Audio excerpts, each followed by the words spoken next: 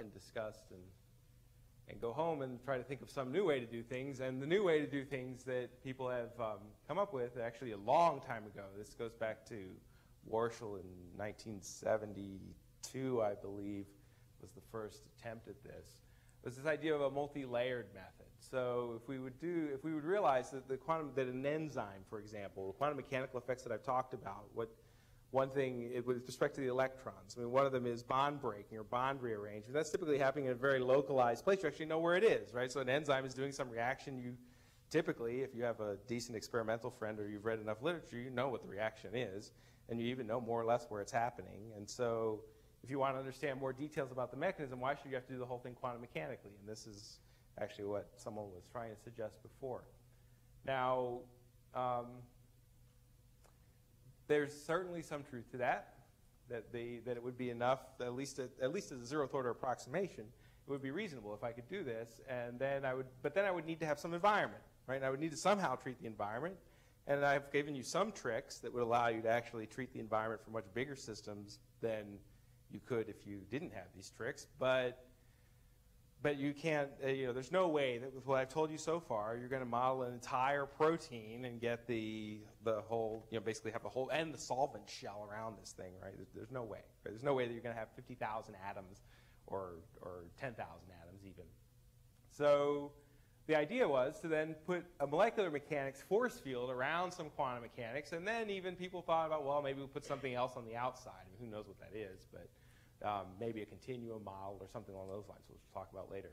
This picture actually comes from a pretty nice review article in Accounts of Chemical Research that you can read. But okay, so the partitioning, the basic idea then is that I'm going to write the energy as some part which comes from the quantum mechanical subsystem, that little white part before, plus the molecular mechanical part, plus some coupling term. And the only thing that's hard is the quantum mechanical molecular mechanical part. In fact, I mean, I may say something about this later, but it's not even clear that I know what to write here at all, right? I'm going to pretend that I do for a while, but it's not clear that if you press me, I'm going to actually know what to do. But anyway, so that's the hard part. This part's easy. This part's easy. This part I know is basically just I use basically I just use a time-independent Schrodinger equation. And I know I have some variational expression, for example, for if I know the electronic wave function for the quantum mechanical part, and I know the electronic Hamiltonian, I know the energy. And this you obviously know because you're already doing classical MD. So there are two articles that you might want to read. The original Warshall and Levitt, which is really, although it's by modern standards quite crude, it's quite amazing given that it was in 1975 or whatever. And a later article by Field, Bash, and Karpos, which sort of resurrected all of this. So the question then is, what should be done? The first question that you should ask, though, before we start worrying too much about the coupling, we should ask what we should do in the quantum mechanical region, right? So, because I've actually given you already a whole sort of plethora of techniques, and so what should you do? And you could either do something sort of conventional ab initio wave function-based method, you could do a density functional theory, you could do a semi-empirical. And the answer to this usually is simply dictated by just by computational requirements. And it usually ends up that people end up using semi-empirical methods.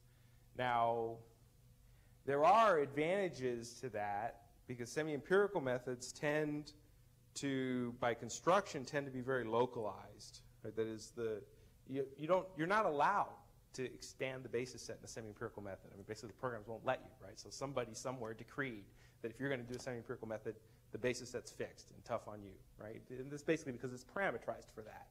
But that means that you can't actually include the basis functions that would allow electrons to leak out across the boundary, which, as you'll start, if you think about this for very long, you'll start to realize, well, that would be a real big problem, wouldn't it? If somehow at this boundary, now I start putting in more and more diffuse basis functions, my electrons start figuring out, hey, you know what? There's a molecular mechanical atom over there with a charge of 0.5. Gee, that sounds pretty good, right?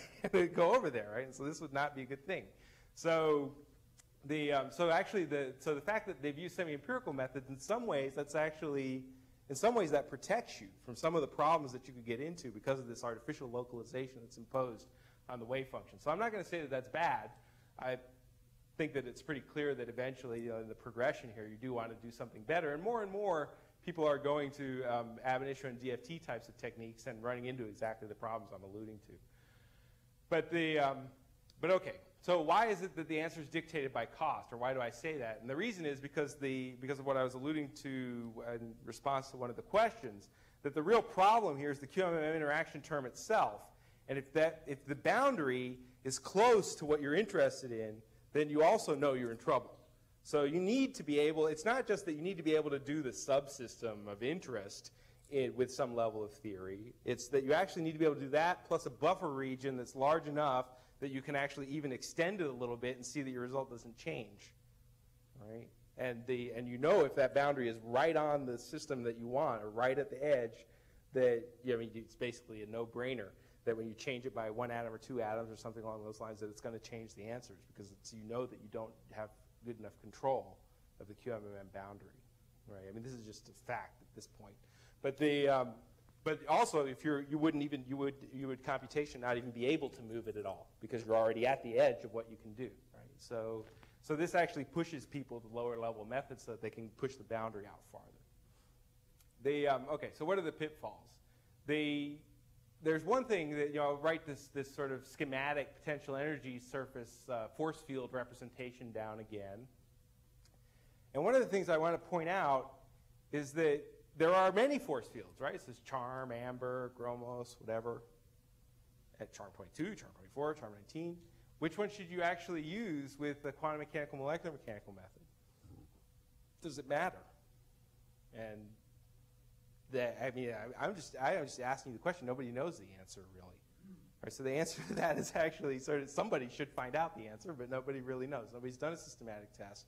And that's mostly because these methods are not really routinely available yet. I mean, they're still pretty hard. They are available, as I mentioned, in some commercial codes like Jaguar and QSite, which will do this. But there are very few. There's only a couple. And so people have tended to actually try to do things which were going to solve problems that they were really interested in rather than do benchmarking, which I guess many people think is boring for reasons that I think everybody can understand. But it's actually necessary. So this is really an indictment. I mean, this should be done, which I guess maybe I'm just indicting myself. But anyway, there's another issue, and that is that there's no direct map from the wave function into parameters. And what I'm really trying to say is that in the same way that there is no direct expression that you can write down which will take you from a quantum chemistry calculation to a force field, right? Instead, I sort of alluded to this. You would have to calculate second derivatives, and you have to fit things, and you have to calculate a bunch of geometries, and then try to fit one expression back to the other in some way, and you could maybe approximate these things, but there isn't a single calculation that you would do that would just magically give you all the parameters, right? And that tells you something. It tells you that when you actually combine these things together, if you don't know how to take a single calculation and turn it into a quantum calculation and turn it into a force field calculation, then that means that you don't understand how to couple a quantum mechanical calculation with a force field calculation, right? If you understood that, you would be able to turn one into the other, right? And you would know exactly what terms you're missing when you go from one to the other, and you don't. So the fact that parameterizing a force field is not a simple matter of pushing a button and then everybody gets the same answer in some quantum chemistry. I'm not saying that this is not robust and you can't do it. I'm just saying that actually that it's a more complicated issue than just a keyword in every quantum chemistry program that you say, give me a force field, and then it pops out a force field. And that's because there are theoretical issues involved. So, some of which we'll talk about. But okay, so that tells you should expect some problems. Now there's really three ways, there are three sorts of levels of QMMM, and we get into more and more trouble when we descend, well, sort of into the ninth circle of hell or something along those lines. But the first level is mechanical embedding, right? And this basically is the crudest thing you can imagine in QMMM, which is the only thing that's going to be in the QMMM Hamiltonian interaction term is the van der Waals. And basically you shouldn't even say van der Waals because that implies that I'm really doing dispersion somehow there. What I'm really doing is just repulsion, right? So all that I really want is steric effects. Now, from a biological perspective, this is almost worthless. But you can actually do this really well because steric effects you understand pretty well. It's just e to the minus alpha r. Most people can figure that out. And so if you include only the van der Waals in the QMMM part, then you basically you have this. And all that you need are the van der Waals parameters, the epsilon And sigma is basically, or if you want just the alpha, the exponential decay. And you can easily fit those. You don't even need to fit those. You can just take, they're basically well known to be quite transferable. You can just pull them out of the charm parameter file, and it'll work pretty well. And so so this is useful only if you're trying to impose steric constraints. But what I want to point out is that even though in a biological context you would rarely have a system where steric constraints were the only thing involved, if you're doing QMM types of things, you can actually use that to your advantage to isolate what is the steric contribution. Right, so what is the contribution really from the protein sort of holding on to or pushing or whatever mechanically against some reactant? And that contribution, in the same way that you would isolate a hydrogen bonding term, because NAMD will print out E hydrogen bond, right? And so you can figure out that you actually have this isolated in components. You can actually, in a QMM calculation, you can use this hierarchy to your advantage to actually decompose into the pieces, right? So you can turn everything off except the mechanical terms and then actually see what's due to sterics and what's due to electrostatics and what's due to covalent links, which is going to be the next thing. So electrostatic embedding. Obviously, this basically is going to include the electrostatic interaction in the QMM Hamiltonian. The thing that you should understand is that there are many ways to do this. And there's only one right way to do it, but there are many ways to do it. And the other many ways are often used. And again, it's actually not known. I mean, I can't tell you that it's bad or that it's not bad. I mean, actually, no one knows again. But you need to be aware of what the options are, because this is one of the things you have to know. If you run a QMM simulation, you have to know what does this code do for the electrostatics. And in particular, the question is this. This is what you should do. This is the correct thing to do. The correct thing is basically to have the QMM part be the mechanical part that we wrote before, which is just this van der Waals pairwise sum, plus the integral now, the sum over molecular mechanical atoms of the molecular mechanical charge times the integral of the quantum mechanical density, right? And so basically what this means is that you have to calculate these integrals. Right? That means that takes time, calculating all those integrals. And especially if you have lots and lots of molecular mechanical atoms, it takes a lot of time. Right? Basically, it's going to go the effort is going to go with the size of the molecular mechanical part. So far, everything actually, all the effort in the quantum mechanics and the mechanical embedding, the quantum mechanical effort just goes with the size of the quantum mechanical system. And there's no part that depends on the molecular mechanical part that's not trivial, because the pairwise interactions are very easy to evaluate. But this actually isn't necessarily so easy to evaluate. And so oftentimes what people will do, it's also harder to code.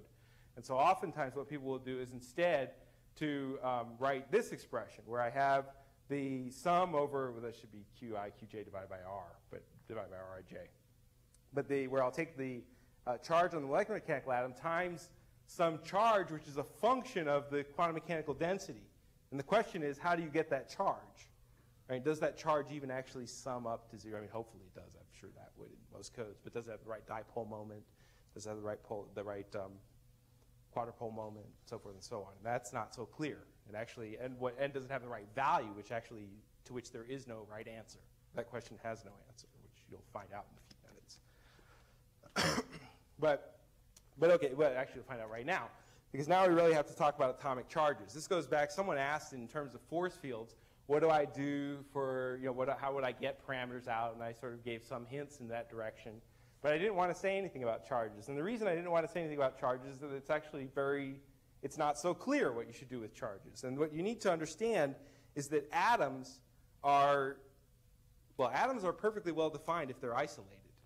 Right? But atoms and molecules are your construction, or mine, or people's.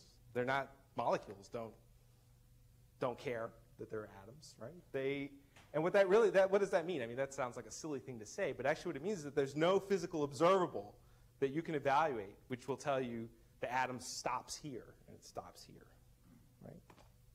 And so that means that that the definition of an atomic charge is inherently ambiguous, and it has to be ambiguous. So now let's actually say, well, maybe there's something useful that can come out. Maybe we actually shouldn't have been asking about that in the first place. I think that'll be my more or less be my answer. But okay, so what do people do? The first thing are population analysis schemes, and this really, by this, I don't want to write down the equations for all this stuff, but basically it's what's called Mulliken and Lovedine types of schemes in most codes. And what this really does is to take the fact that the basis functions are atom-centered, to say, okay, I have the charge distribution in terms of the basis functions. The basis functions already have labels corresponding to atoms, so I should be able to sum up all the electrons that are coming from basis functions on an atom and say that's the number of electrons on that atom, and then I can figure out its charge just by subtracting off the nuclear charge, right? But now you should start jumping up and down and say, well, wait a minute. Okay, first of all, if I start using these bond-centered functions, then I would be in a lot of trouble, right? Because now I have basis functions that I don't know what they belong to. So okay, so maybe I just stay away from that bond-centered thing. But there's another problem, which is now that my basis set gets larger, gets more and more delocalized as I start increasing the size of my basis set, then now basis functions starts to become more and more ambiguous. Basically, imagine that it goes to a constant, right? Then the basis function belongs to everybody, right? The fact that it's centered here doesn't mean anything anymore. And so what that means is that as your basis set gets better, the results will not converge. In fact, they'll diverge, right? Or they'll actually start oscillating as the basis set gets better. And that's something that was shown really a long time ago. Okay, so let me say something about, all right, well, I guess I'll finish this charge scheme business. Say a few words about covalent linking. So the atoms and molecules is another way to do things, and this is actually a density-centered way, which is really pretty attractive, I guess. The atoms now are defined by what they call critical points of the density. It's Bader in Canada that is the prime proponent of this. And what's important here is that the definition of the atoms is tied into the charge density. And what that means, by the way, critical points, what they really mean by critical points are just inflection points. So I've shown here, this is one of the critical points, is this point where the curvature changes. And then there's actually a critical point at infinity and another critical point at infinity here. They're like the inflection points, the points of change of sign of the second derivative. But because it's the density that actually defines the atom, the density is well known to actually not, empirically, to not be that sensitive to basis sets and to your level of description. And so it turns out that even if you use a very large diffuse basis set, you'll still get the same result for the density, right? It's just like using the wave function instead of the basis set is really what we're saying. And so it ends up being much more stable. And this is implemented in Gaussians. It's pretty easy to do. What's not clear is whether stable means correct. Right? So there's still the question of what do you want when you ask me for an atomic charge, right? Because if atoms aren't defined in some way that is clearly unambiguous, then I should be a little worried. So the other thing I can think about is, and this is really probably well, there are problems with this too, but this is electrostatic potential fitting. So the idea here is to find the charge distribution where the charges are constrained to be centered on the atoms that reproduces the electrostatic potential that's produced by the molecule. Now, why is that the right thing to do, or why am I trying to lead you to think that's the right thing to do? Well, because in a force field, what are you trying to do? You're trying to reproduce the electrostatic potential that's generated by the molecule. So it seems like this is actually, regardless of whether atomic charges are well defined, this is actually what your real question was. There's a problem with this, and that is that there oftentimes are many solutions to these equations, especially when the molecule has an interior, and that's what I'm showing you. This happens to be a bunch of methanols around a fluoride or chloride. And the point is that this guy's buried. And since this ion in here, which actually is an anion in this particular case, since it's buried inside the molecule, the electrostatic potential couldn't care less what its charge was, because I could make its charge -1 and then the hydrogen that's connected to it be 0, or I could make its charge +1 and make the hydrogens all around it sum to -1, and it wouldn't affect the electrostatic potential not one bit. So that's bad, because that means that essentially the charge of that ion is undetermined. And what's more, I could get really wacky solutions that when the geometry changes, and it wouldn't matter if the geometry stayed closed all the time, but when the geometry changes and it opens up, then all of a sudden everything is going to go haywire, because now I have this fluoride ion with a +1 charge and these hydrogens with -0.3 running around exposed to the solvent or to some part of the protein. So the solution that people came up with for this was restricted ESP fitting. Basically, they said, okay, look, you get unphysical solutions from this, so let's impose constraints.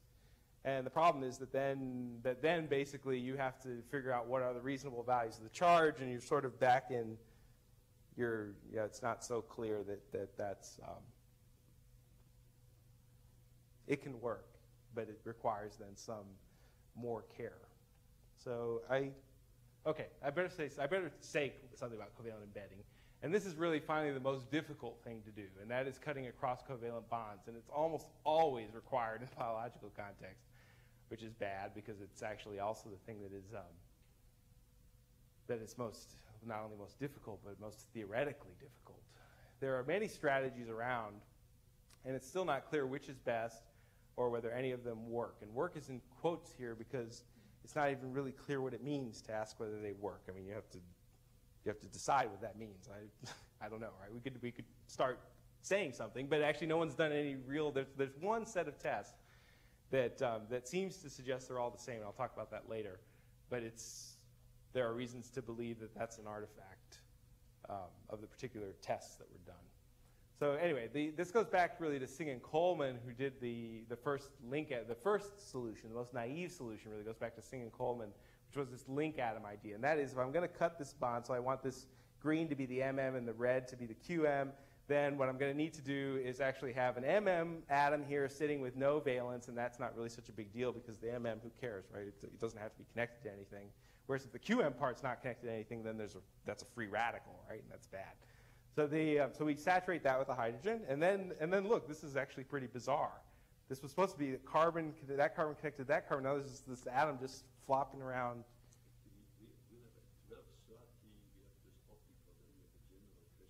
Yeah. So I should stop now.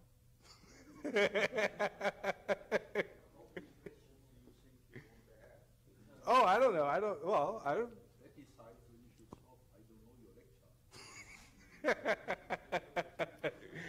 Okay, Klaus. Okay, I wanted actually to say something about covalent embedding. I can say actually two more things and then I'll stop. Yeah.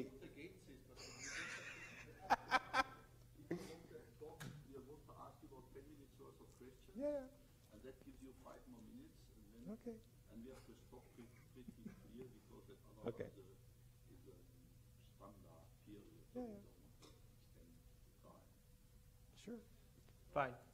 Okay, so all right, so basically the problems with this link atom idea, I mean, you can see besides it being aesthetically pretty unpleasing, you have extra degrees of freedom that you've introduced. Somehow you have to remove these.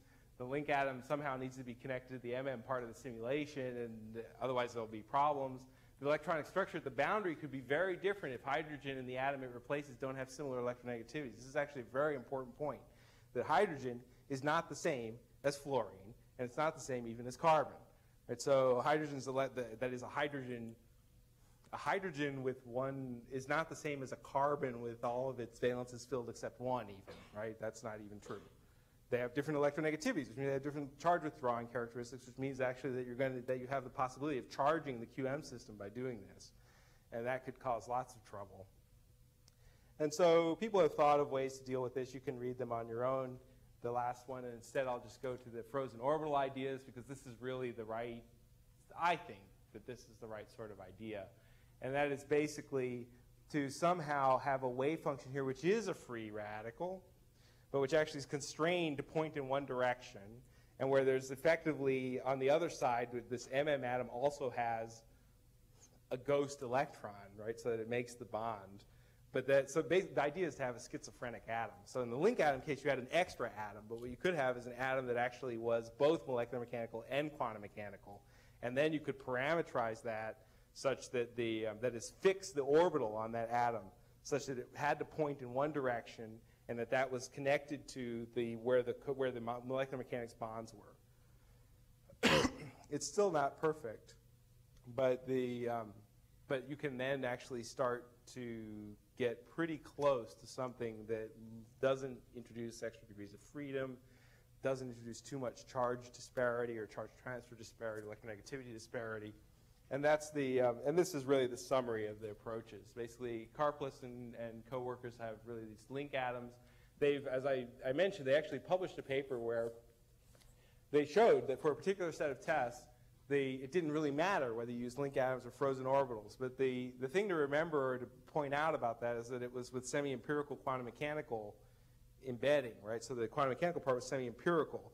And semi-empirical doesn't actually have very much flexibility to get these problems with charge transfer and with leakage of electrons and all this kind of thing that actually is really the main concern. So it's not clear whether that test really tells you that you shouldn't worry about this or not. The jury's still out. Friesner and coworkers have used sort of a hybrid orbital. It's like a frozen orbital, and Gao and coworkers have also used sort of a hybrid orbital type of method with a semi-empirical interior. And actually, Yang, this is really a link atom with a modified electronegativity. But you see that basically these are the three approaches running around: are link atoms, modified link atoms, and frozen orbitals. And you have to choose between them, and it's unclear which one is really right. So I guess with that, I'll stop so that you guys can have a few minutes to ask questions, if you want. And thank you for your attention.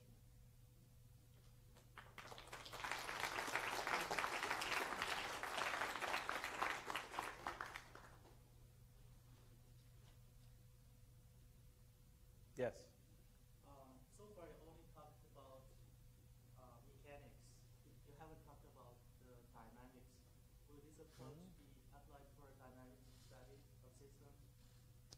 We have. Other people have. I mean, we've done it actually with quantum dynamics. So we've done quantum dynamics around quantum mechanics, molecular mechanics. Actually, I didn't emphasize that, but it's a pet peeve, so I think I will, which is that people call QMMM. QMMM means one thing, and that one thing is actually what I talked about. Right? QMMM does not mean having quantum weight, quantum dynamics in the nuclei, or any quantum effects in the nuclei. It does not mean that. And so, but there seems to be, there's a number of people that think that it does, and so whatever it does. It never used to mean that, and I don't think it should mean that. But yeah, you can do it. You can do molecular dynamics, either classical or quantum mechanical, wrapped around QMMM, and it's just harder, right? It's harder than doing it around a force field. And you have to be very careful when you do that you are essentially that you have properly that you've coded things.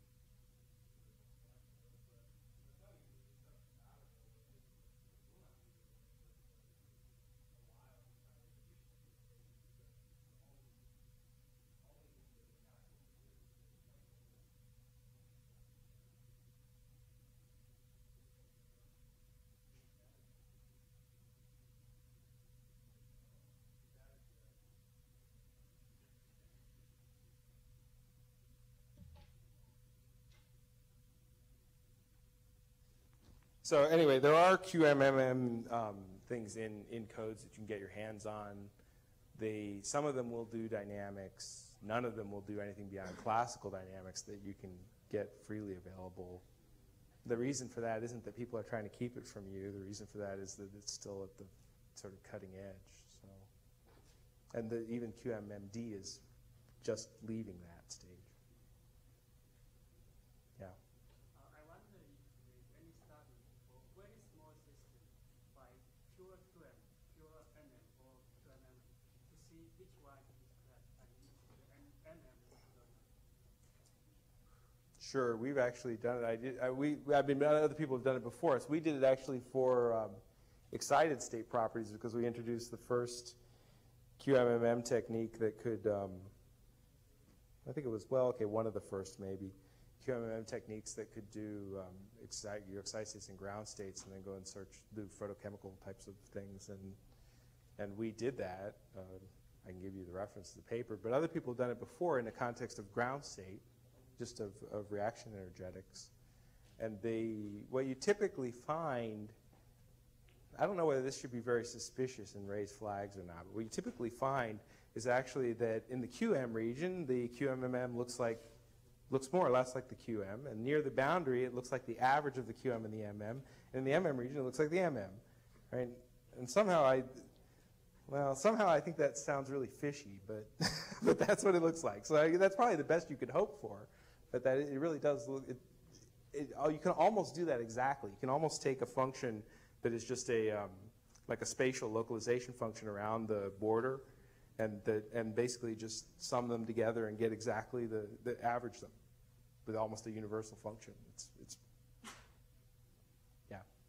Are there any particular difficulties if you want to use a different sort of classical force field, so embedded atom method or something instead of the Well, an embedded atom method, I mean, that actually would be, yeah, okay. So the question is whether or not you can use different classical force fields. And an embedded atom method, that's really a completely different game, because and it could be actually a really smart thing to do, because the embedded atom method now is something that has very clear ties back to density functional theory, so that you might actually be able to get around some of the problems that we're talking about.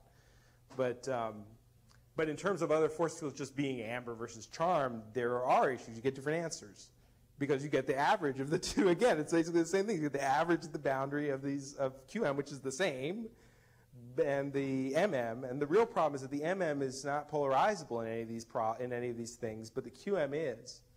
And so that leads to actually some serious imbalances compared to the MM only. And it may be, what I don't think anybody's really done is ask the question whether the all MM was better than QMMM. And the reason is because you would only do QMMM if you're doing the QM for something that you can't do with MM. But that test probably should be done, because it's very possible that the QMMM is worse for things than MM alone, because of the fact that it has an imbalanced treatment of the polarizability. That will go away as polarizable force fields come in, and as people start to figure out, one of the things that a number of people now are thinking very hard about, which is how do you actually move charge across these QMM boundaries. So if you're going to have the boundaries, how do you actually start moving electrons around? And if you could do that, then a lot of the problems, or a lot of these issues of imbalanced treatments of polarizability would go away. Yes? So in the circle region, you talk about the QM, the outside is MM. Where do you use this QMM that QM circle? Well, it's, yeah, the question is where does the QMM Hamiltonian come into play? And the answer to that is actually that that every term in the QMM Hamiltonian either has a QM atom label and an MM atom label, in which case it's global. It may not actually, the van der Waals, for example, only actually makes a difference in that boundary region, but it actually is operative everywhere, right? It's just that the van der Waals between two things that are 10 angstroms apart is 0, so it doesn't matter. So you're really summing over the boundary region. But if terms are not of that character, then they're of a character which actually depends on the quantum mechanical density and the molecular mechanical atoms. And those can be really long-range forces, actually, because the integral over, and basically they're Coulomb, right? It depends on how effectively they're screened. So, it's just like full electrostatics versus cutoff electrostatics in MD is what that question really, the answer to that question becomes. Do you have an example showing us these QMM calculation on a real system? Actually, There are, turn around and ask your question to your colleagues, because it might be asked before the participate. well, okay. Oh, I just want to ask him if he can show us a practical example of using QMM method. Yeah, there actually are. Yeah, there are. We can do. I mean, it depends on what you want to see. First of all, there haven't really been. It's not that there are 10 million QMM simulations out there. They're still relatively few in number. Probably the most famous one actually is one that I think I referenced, which is this triose phosphate isomerase or whatever that Karplus and Cui did, where they basically did all of the transition states and reaction paths. We've done, I mean, if you want to look at photochemistry, we've done it in solution. We've done it in protein as well, but I don't have the results to show you yet. But basically, yeah, I don't know, it depends on what you want to see. So if you want to see most of the work on the ground state, which actually isn't usually my interest, but most of the work on ground electronic states would be out of either Friesner's group, of which there's actually one. There's methane monoxygenase. There's in Murakuma's group, it actually came out just last week. There's a paper on ribonuclease reductase, and where basically all that they show is the structure. So they do the structure. They take the X-ray structure, they compare it to a free cluster that they do with DFT, and the agreement's not so great. And then they do it with QMMM, and the agreement is, lo and behold, much better, for whatever that means. The RMSDs go down, right? But not sure yet what that really means. And then there are several papers in the Karplus group, And Bash actually has a number of papers where they did reaction paths. So I mean, I think that, again, one of the things I've been trying to say is that this is not well benchmarked stuff, right? So this is actually, it's not the case that people have actually been able to, are able to tell you. I can't tell you, nobody can tell you that where it's going to work and where it's going to fail, and because it's still too new. So it's, yeah. Okay, this is the last question now. Okay, so You select the last one. Well, he asked the question already, so I guess.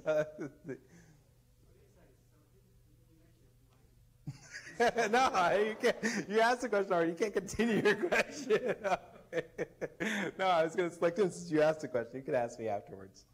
What was the? what do you read about doing QMMM-like calculations on your That's actually what I was, when I talked about Murakuma's calculation, that's what I mean. It actually is it's an Onium idea, but it's not any different in terms of boundary issues from QMMM. I mean, I tried to emphasize that already with Onium, which actually is really the better place to emphasize that. Where in Onium, it's much clearer what you're doing, and it's also much clearer why things are going to fail. And then when you start thinking about Onium with an MD layer, an MM layer, on the outside of a QM layer, the differences are even larger between the model and the real system. And so, you know, if Onium is going to work best, it's going to work best in a QM model, which doesn't mean it doesn't work. It's just that, again, where is it going to work best? That's where it's going to work best. And so I think it's very promising. I think that's actually a really good way to do it, but I don't think it's intrinsically better than the idea of writing down a QMM Hamiltonian directly instead of doing it by energy differences. It's the same. Those same terms have to be small for either of them to work. Okay. So thank you very much.